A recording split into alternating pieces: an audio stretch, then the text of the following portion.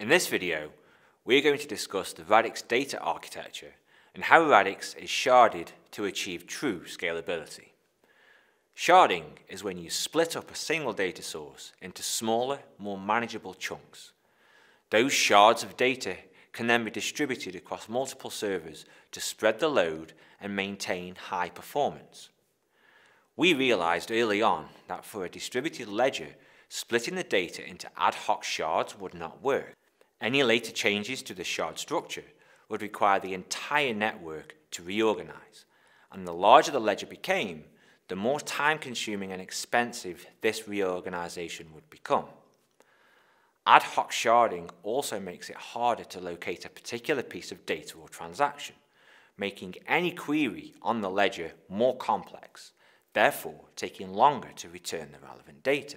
Instead, Radix adopts a sharding policy which will never change, no matter how large the ledger grows.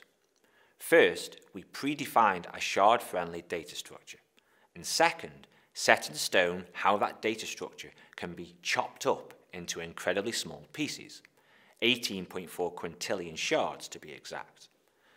To give you a sense of how many shards this is, if you took all the data that Google stores, including YouTube, Google Cloud, their own copy of the internet, and spread it across 18.4 quintillion shards, there would only be 4 bits of data per shard.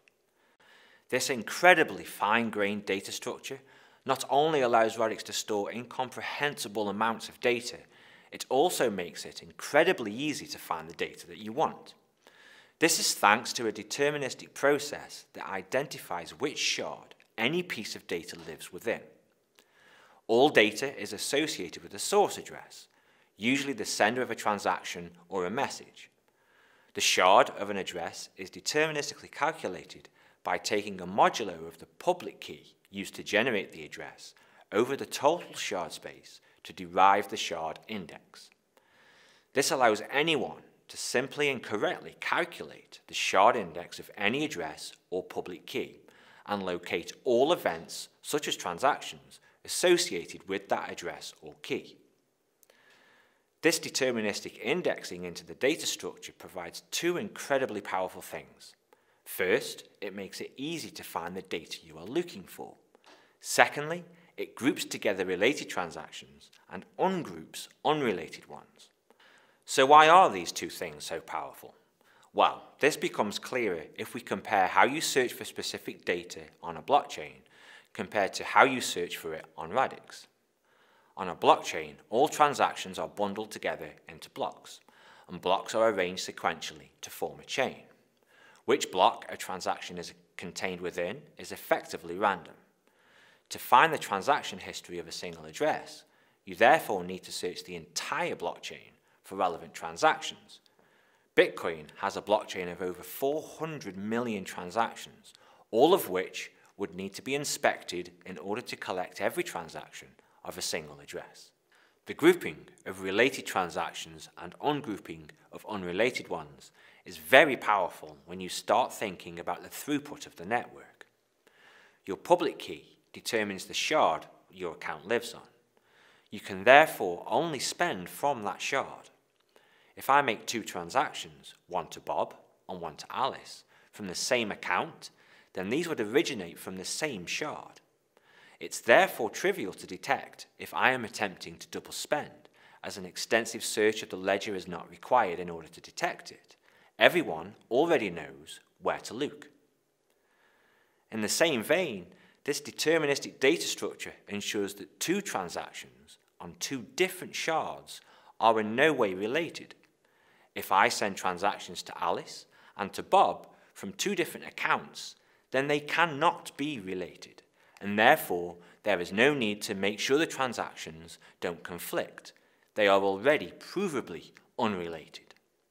This allows unrelated transactions to be totally asynchronous, meaning that 18.4 quintillion shards can process transactions simultaneously and in parallel.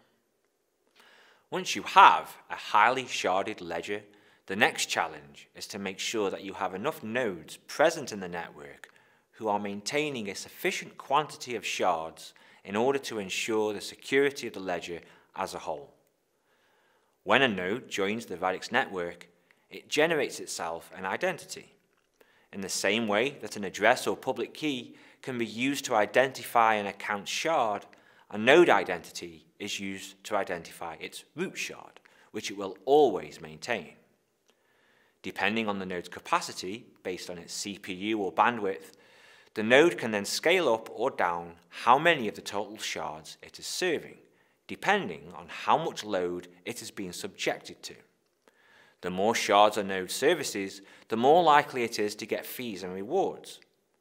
Every node attempts to maintain as many shards as it can, scaling down and maintaining less shards if it is unable to keep up and stay synchronized. At the start, when there are fewer accounts and transactions, it is likely that all nodes will maintain all shards. The more nodes that are maintaining a shard, the more secure a shard and its history is, due to the number of redundant copies of the shard information being maintained. As the network grows, the incentives policy in the Radix network is designed such that underserved shards become a financial opportunity for node operators. Fewer nodes on a shard increase the possibility of earning more rewards for validating transactions that originate from those shards. This allows the market to naturally gravitate towards supporting as many shards as possible, especially those which are underserved. All of this results in a ledger data structure that is state sharded and scales linearly, without overhead, from tiny datasets to ones large enough to serve every person and business in the entire world.